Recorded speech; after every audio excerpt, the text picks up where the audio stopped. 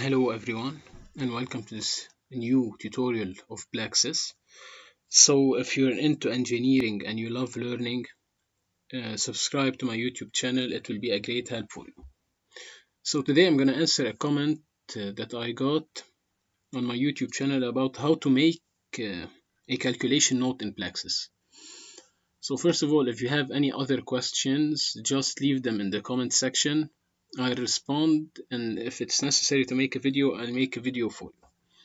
So today we're gonna see how to make the calculation note in Plaxis. So I've already made the calculation here. I'm gonna see the output. So after we open the output, we get first of all the displacement. So now you can see the deformed mesh. So when we press here, we can get the calculation notes of our of the Plaxis results.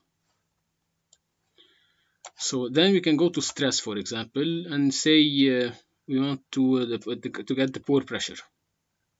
Then we get a table concerning the pore pressure. So every stress point, the soil elements, the cluster, and their values. So then we can export them here, export to file. We can create a file about the pore pressure. It will be in text format. And there's also, we can draw graphs. We can go to here, for example, and add new. And we can draw graph, for example, I'll choose the forces, the X force with the time.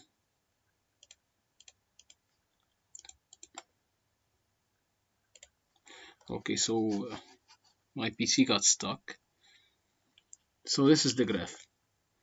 So there's also another thing we can do.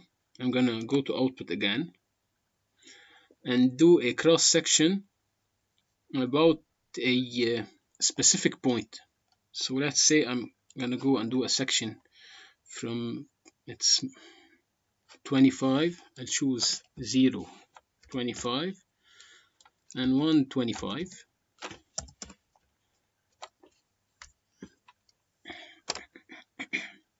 So now I have this section. I can generate the notes only for this section now to obtain a smaller note. So this is it for this tutorial. If you have any question, just leave them in the comment box, and thanks for watching.